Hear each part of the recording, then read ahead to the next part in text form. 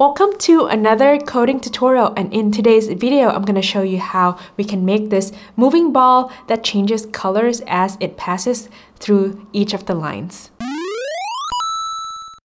I made a series on Introduction to Creative Coding, and in this tutorial we're going to focus on conditionals, specifically the if, else if, and else statements. How we're going to approach this is that first we're going to draw the ball and the lines, and then we're going to move the ball, and then we're going to use conditional statements to change the colors of the ball as it passes through the lines. Let's start with drawing the ball. We can use the function ellipse to draw a circle.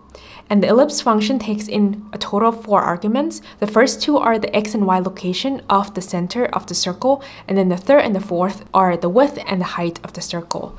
So instead of hard coding, I'm going to create 2 variables, x and y. I'm going to give x starting location at 0, and y will be at 200, which is going to be at the center of the height. Okay, so then I just put in x and y here, and the width and the height will be at 50 pixels. So I'm actually going to change the width of the canvas from 400 to 600 so that it's a little bit wider. And then we're going to draw the lines. I'm going to use a for loop to draw the line, and I'm going to draw a total of 6 lines. So the for loop, I will start at 0. If I is still less than width, I want to increment I by 100. Right? So basically, we can use the function called line, and line takes in 4 arguments. The x and y location of the first point and the x and y location of the second point that connects that line. So where are these x and y locations?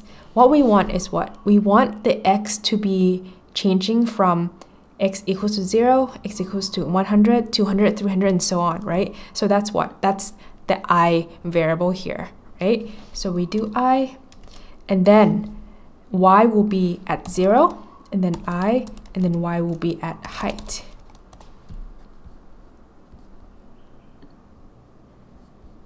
Oh, here. And there you go. So you can see that we have a total of 6 lines. You can actually see that there's a line at I equals to 0 here as well. Now that we have the ball and we have the lines, what we want to do next is that we want to move the ball, and we can use this expression x equals to x plus 3. So I want it to move 3 pixels at a time. Okay. So now the ball moves from left to right. The next thing that we want to do is that we want to actually change the colors of the ball as it passes through each of the lines. And we can do that by using conditional statements. And we're going to use the if, else if, and else statement. So what we want to do is that we want the color of the ball to be one color when x coordinate is between 0 and 100. And then we want it to change the color when x is between 100 and 200, and so on. The conditional statement will be if x is more than 0 and x is less than or equals to 100, then we want it to fill one color. So let's just start with the first one, right? And else, then fill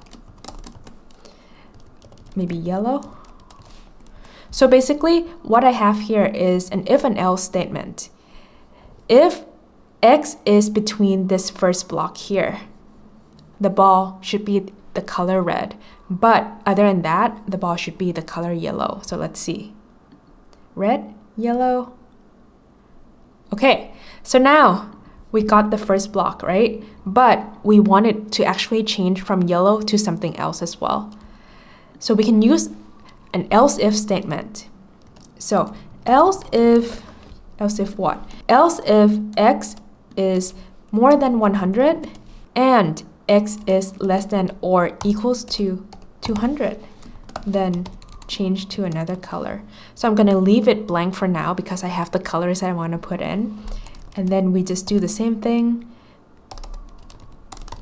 for x is more than 200 and x is less than or equals to 300.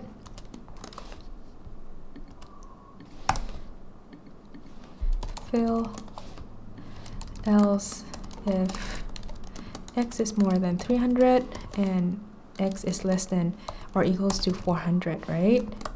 Then fill, and else if x is more than 400 and x is less than or equals to 500. So I can actually stop here because the last block I can just use the else statement here. Okay, so let me fill in the color like the example that I made. You don't actually have to follow the colors that I have, but if you want to, these are the colors. Ta-da!